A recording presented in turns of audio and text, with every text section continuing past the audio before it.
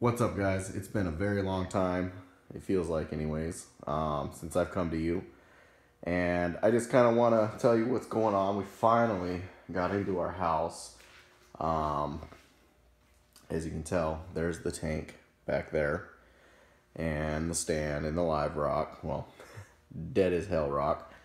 We were homeless for quite some time. A lot of things happened in life that have been just absolutely, I wouldn't wish it on anybody.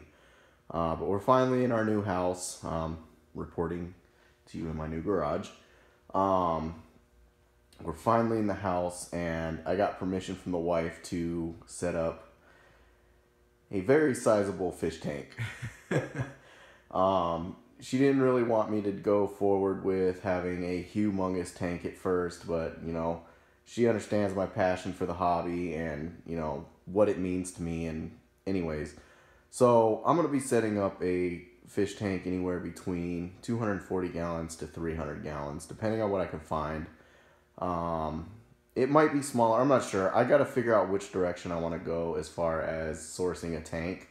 I'm not going to build a tank. I'm going to buy a tank and a stand.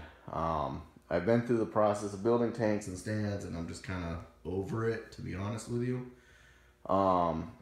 But that's what's going on. I'll show you guys in a future time where the large tank is going to go. But I figured I'd throw something up here because I kind of want an opinion on what you guys think I should do with this innovative marine tank. It's that all-in-one tank. Yeah, so I'm just kind of curious. I'm not going to set this up as like a main display tank. I want to do something more kind of outside of what I've normally done. I've always been an SPS dominated tank kind of a guy. I've been thinking of going all Zoas with this. I've been thinking of going planted tank with this system. And I just kind of want to throw it out there, let you guys know I'm still there, and start collecting some opinions on what I should do with this innovative marine tank.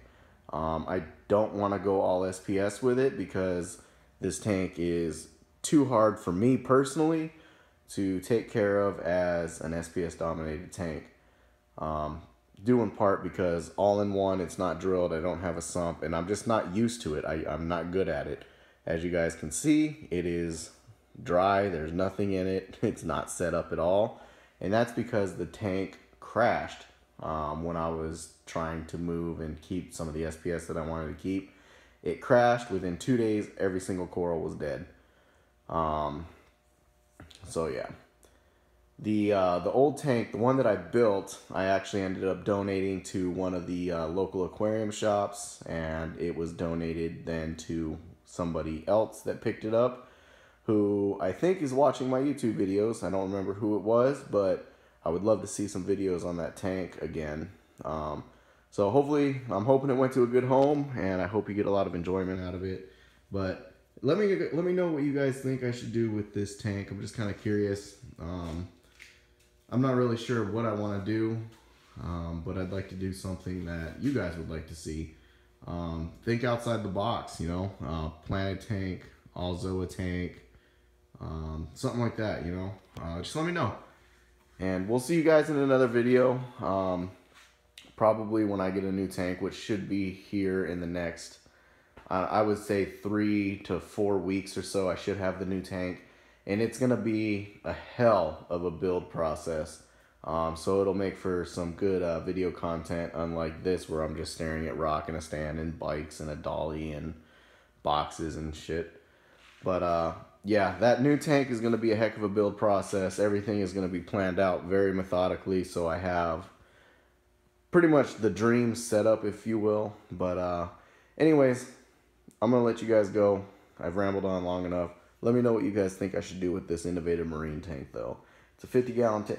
Oh, excuse me. It's a 50-gallon tank, and if I get enough, not necessarily votes, but comments saying, do it this way or that way, that's probably the way I'll go, because that's what you guys want to see. Anyways, we'll see you guys in the upcoming video. And yeah, later on.